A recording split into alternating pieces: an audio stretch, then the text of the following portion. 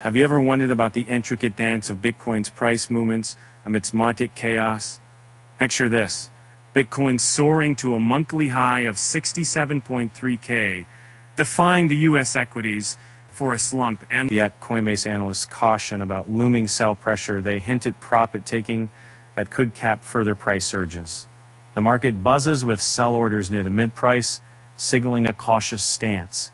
And the market depth, a key indicator, reveals a surge in sell orders on Coinbase.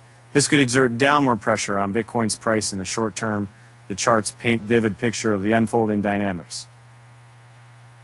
Sell volumes outstripping buy volumes across exchanges, especially in derivatives, hint at a bearish sentiment.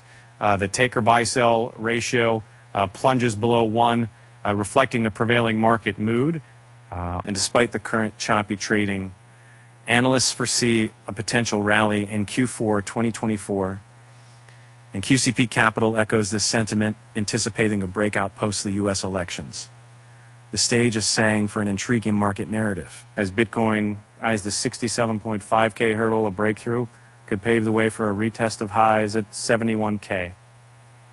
The market awaits the next move with bated breath, poised an I-5 price, a sign tiff for potential shifts in the crypto landscape.